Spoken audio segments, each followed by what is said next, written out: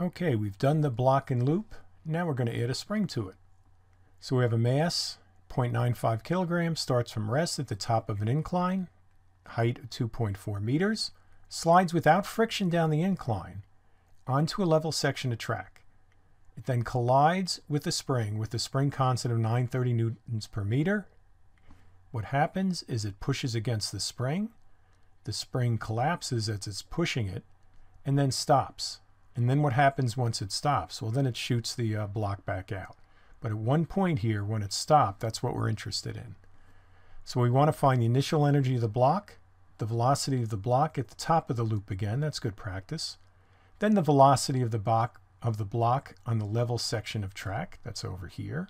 And how much will the block compress the spring before momentarily coming to a stop? What is the initial energy of the block? The block in the beginning, when it's at height h on the incline, is at rest, so all of its energy is GPE. We have our equation for GPE, it's just mgh. Put in the values, and we get 22.3 joules. Now, since this entire track is frictionless, and the spring is assumed to be a perfect spring, the total energy at any single point in this little adventure is the same. We're going to leave some stuff out because we solved all this earlier with the block and the loop. So we're just going to start with the energy conservation between this point here and this point here where you're at the top of the loop. So at this point, it's just mgh. And at the top of the loop, it's going to be mg. And what's the height here? It's twice the radius. So that's 2 times the radius of the loop. And that's, we see we have that up there, plus 1/2 mv squared loop. Once again, we divide through by m, so mass does not matter in this problem. And over here, we get all the g's on the same side by subtracting g times 2r from both sides. And what's next? We just switch the equation around because we're trying to solve for v. And over here, we factor out a g, all right, save on multiplying. Multiply both sides by 2, and then take the square root. And again, in words, what this value is, it's the square root of 2 times g times the difference in height between the initial position and the position at the top of the loop. We ran out of room on the last slide, so we'll repeat the equation here, substitute in our numbers, and get 3.60 meters per second. That's the speed right there. Now we want to find the velocity of the block on the level section of the track. And that wouldn't matter if you came down like this and found the velocity here. This velocity here will be the same as this.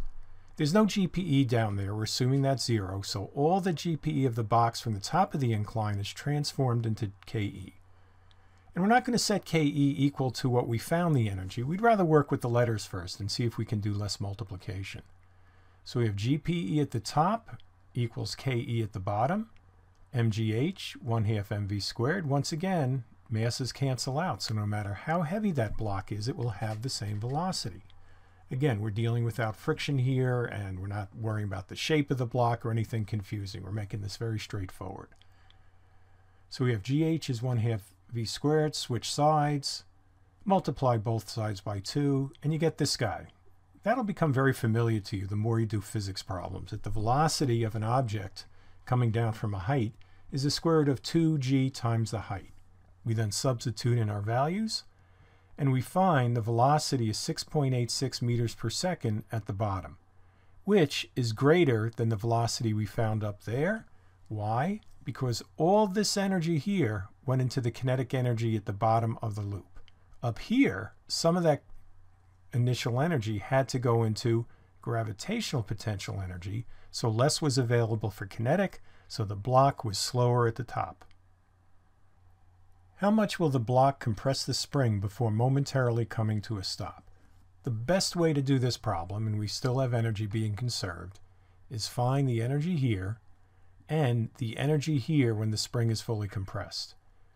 Now, you could also work from here and set that kinetic energy over here, 1/2 mv squared, equal to the potential energy of the spring.